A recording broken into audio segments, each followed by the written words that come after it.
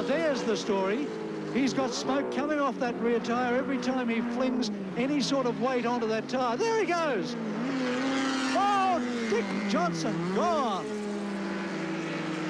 That car started to lock up as it came under the Dunlop Bridge.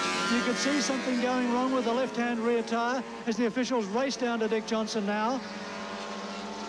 And you could see it there as he went under the braking area, into the braking area, into Rothman's corner. Something locked up at the rear end. It's been the real problem of this motor car for quite some time now, that it's been unable to accept hard braking.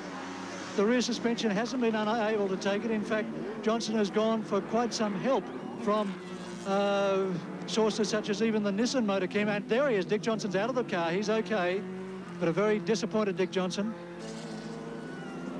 And it just starts to give way there. You can see the rear wheel locking up entirely, and there's nothing Dick can do to hold it. It hits the grass, and as soon as it hits the grass, it's freewheeling, and there's nothing that Dick can do to control it down there. Into the gully.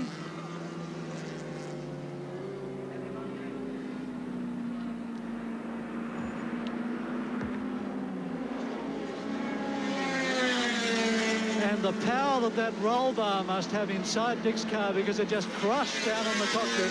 And I would say that Dick Johnson owes, if not his life, certainly his well-being at this